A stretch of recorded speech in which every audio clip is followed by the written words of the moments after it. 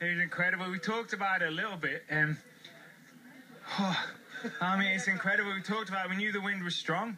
And I just said to Gert, I said, oh, like, strong enough to break it now. This was after 60k, and Tony's like, oh, wait a bit longer. Next thing, Gert goes.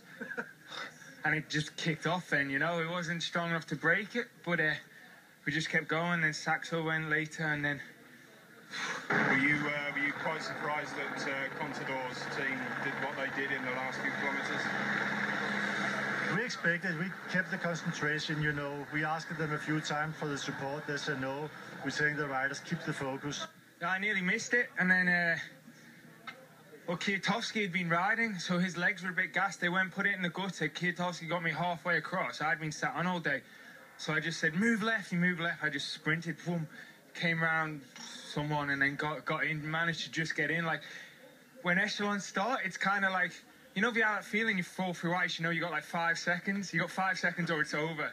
And that's exactly what it's like in an echelon. You know, you got 5 seconds to make it right.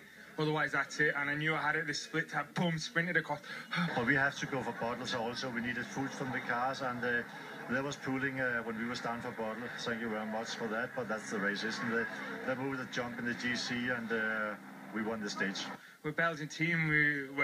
We're used to riding the crosswinds. You know, the guys are experienced at it. They're strong at it, and along with Belkin, you know, it was a good combination to get that first move going. And then I think it's one of the best stages Wilfred Peters and I done as a sports directors, you know, blowing it apart like after 56 kilometers, you know. It's incredible. So happy, so proud of the guys. They just rode out of their skin today. Out of their skin, like every one of them. And it's incredible to be able to win that. Everything you do in cycling takes a certain chance, and today was going very good. The guys was amazing, you know. We got still like 4 guys there in the final, sitting in the wheel of Saxo Bank, so everything turned out quite all right for us. Good stuff. Very, very good today. What a day's racing. Love it.